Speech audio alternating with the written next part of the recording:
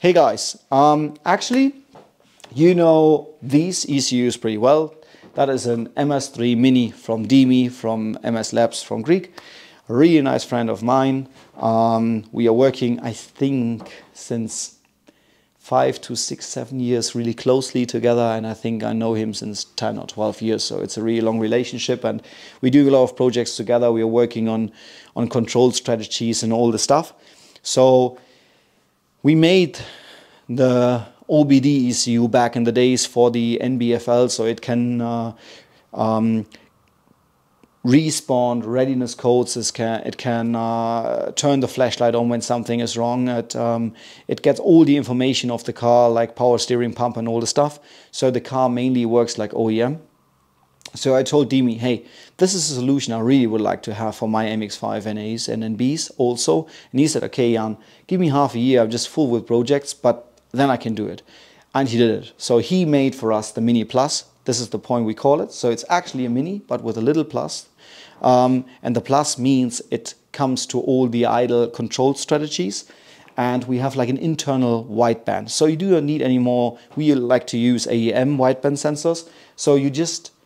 But on this one, you do not need it. You just have the controller, you just have the controller actually built in, and you just need the LSU 4.9 from Bosch. Just use Genoa, all the other ones are not working, and it's fully controlled by the ECU, which means we can control the heat strategies and all that stuff.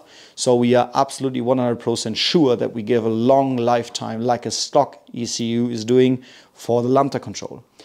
But that's not all of it. You know that screen actually. This is the normal Tuner Studio screen. But we have the CAN 1 board, which means this is like the add-on which Dimi made for us. There it comes to the internal wideband. We have like some chassis functions, so we can turn on your OBD cell if you want to use it. We can differently control the AC. We can differently control the fans.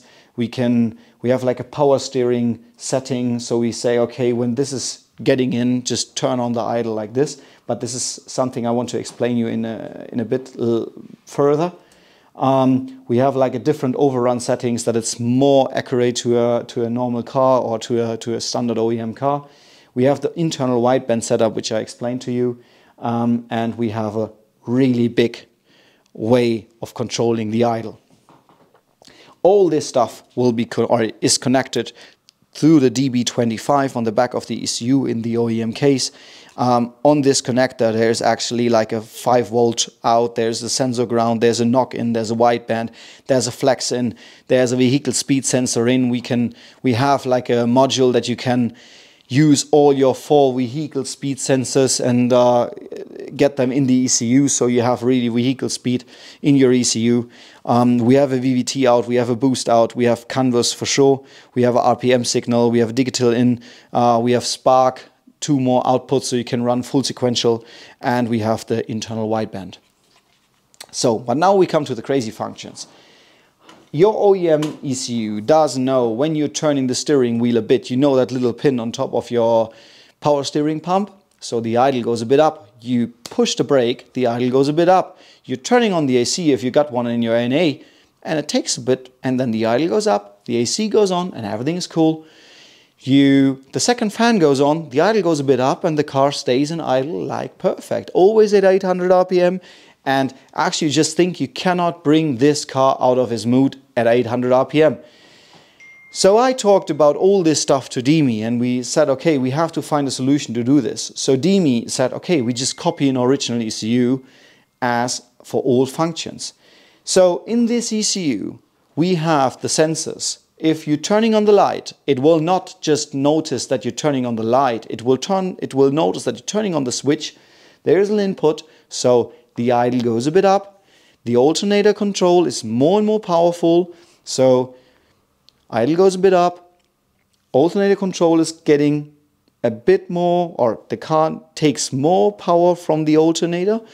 Take the idle a bit up, and everything is stable back. We just turn the idle back down, which is about 30 to 40 RPM, so it's nothing really crazy like on a normal MS.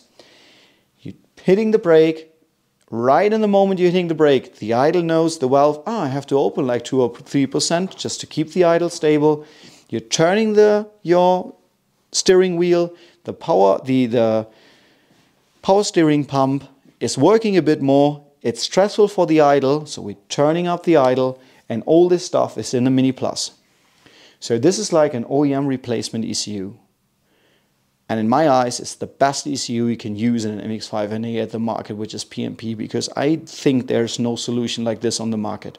So if you're interested in that, you can order it straight from our web shop with all the stuff you need, and I'm happy to help and happy to assist. It comes with a special firmware, which we designed special for this ECU. And yeah, if you install it, I'm happy to help you per remote and get all the stuff right dialed in. See you in the next video. Bye.